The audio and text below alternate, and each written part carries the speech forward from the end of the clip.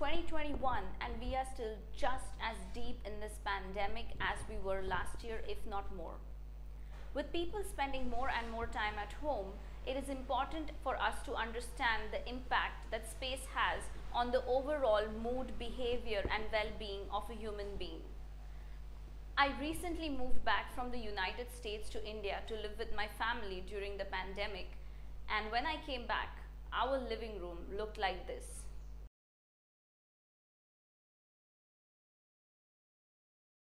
This room has looked like this for the last 10 years, and it was about time to give it an update in the most upbeat and trendy way possible. Hi, my name is Kashmira and I'm an architect, and this video is going to focus on how I transformed our living room from this to this. Let's get started.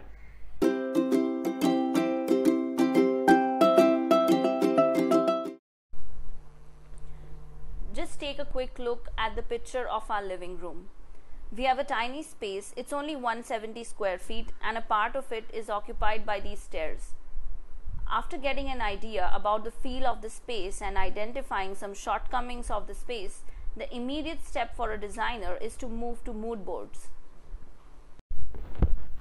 Mood boards are a great way for a designer to organize their ideas and thoughts onto a two-dimensional surface where they can check and see whether certain color palettes, textures, geometric patterns and materials work well together.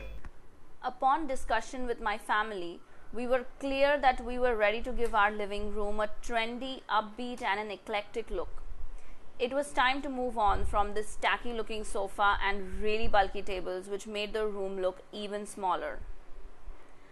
A little bit of history about this project. We initially had a spiral staircase in this living room, but we changed it to a straight flight staircase a few years ago because in this particular situation, a straight flight staircase maximizes the utility of the space and provides an opportunity for additional storage and seating. We have this beautiful arch that connects the living room to the upstairs, but because the door was painted, the arch was not very evident and it needed more definition. In order to bring out the actual shape of the arch, a laminate with a herringbone pattern was introduced along with a small piece of fog glass which added some geometric texture to the door. We do have an issue with lighting in our house because we are surrounded by trees on all the sides and we live on the first floor, and although the trees do provide a very beautiful shade and sight, they block out the light. Now let's move into the actual design. We knew that we wanted to maintain the earlier look and the feel and the vibe of this room, and at the same time we wanted to give it a very trendy and a modern look. And taking this into consideration, we decided to move forward with the eclectic style of architecture. Eclecticism is the genre of design where ideas are derived from a diverse range of sources. I was clear that I wanted to buy statement pieces of furniture which would not only serve to the aesthetics of the room but would also serve the utility purpose. This piece of railing has been left away from an old spiral staircase. We updated it to a simple, subtle, contemporary style railing which gives it a modern look, and at the same time, now it can actually be used as a railing. Now, the most important design decision, this yellow wall. I'm not kidding guys, my parents actually painted an entire wall yellow in color while I was gone.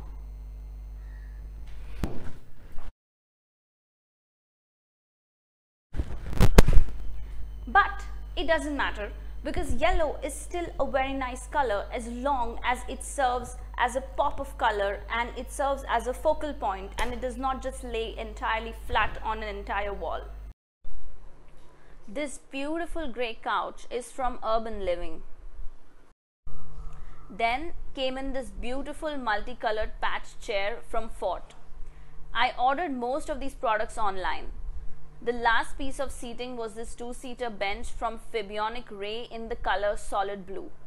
I personally love this color because it gives it a regal touch.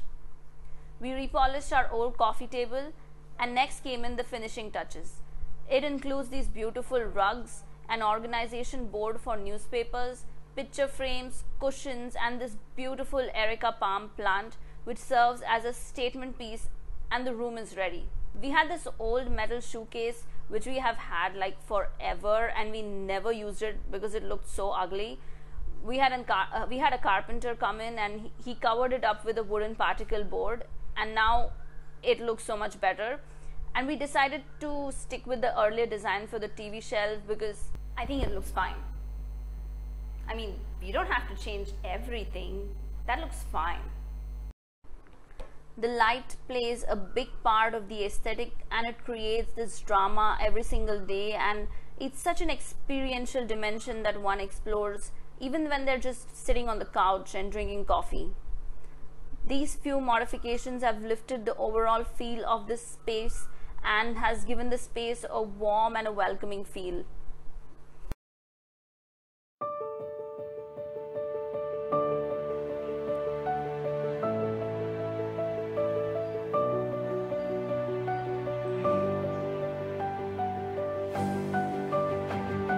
With these few modifications, this room looks and feels so warm and welcoming and cozy, and the overall experience of a person inside the room is so different than what it used to be earlier. That's it for today's video. Please hit the bell icon and press the like button and subscribe to my channel. Thank you for watching. Goodbye.